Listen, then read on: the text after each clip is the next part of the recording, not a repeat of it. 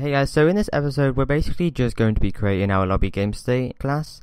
This class will then be registered in our game class as a new GameState, and I'm basically just going to do that for this episode. And I also explained to you why I didn't actually test the plugin in the last episode. So yeah, let's get into it.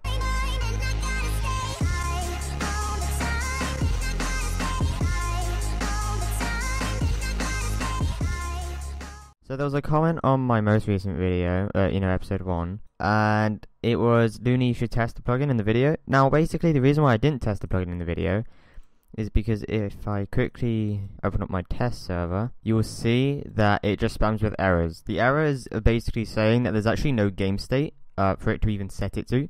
So it's confused. It says next state, no such element, and that is because there's actually no next state in the iterator, in the game engine itself. So you'll get that when you haven't actually set any game states. Hence why I didn't test it. I should have probably said that it isn't going to work, but whatever, I guess.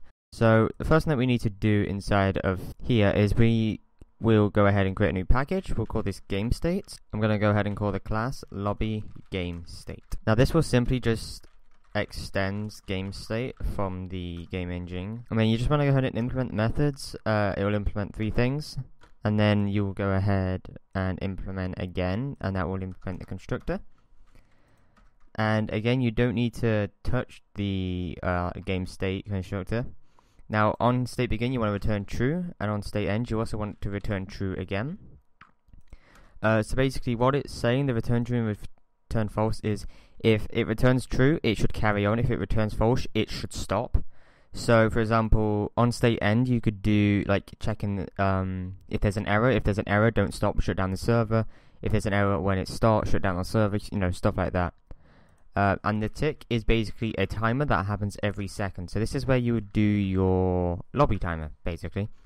But first thing we need to do is inside of game is we need to do GameState.add. And then new lobby game state.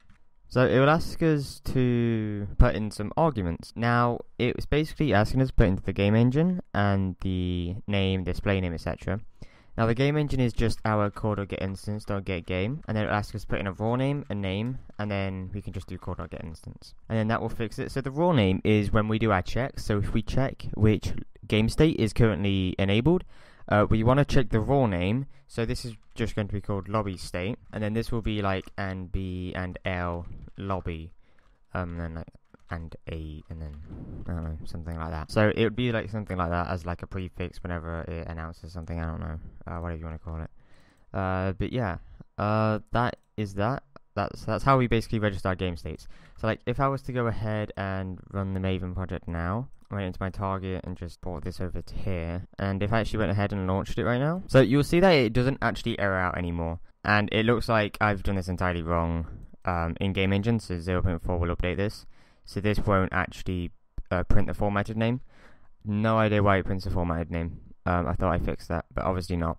But as you can see, it says attempting to set the state to lobby state, and then it manages to change the state to lobby state. So that means that it's managed to do it, it's found the game state, and then there's no more error. So now if you have listeners and stuff, you'd go ahead and put them in this class for the lobby game state and stuff like that. So that is just going to be that tutorial of this tutorial, because I was only showing you guys how to create a game state. So yeah, that is it, guys. The next episode will be doing obviously when a player joins the server, setting them into specific teams using the team manager. And yeah, so I hope you enjoyed the video. If you have, please leave a rating, as it really does help me out. And hope to see you next time. See you guys.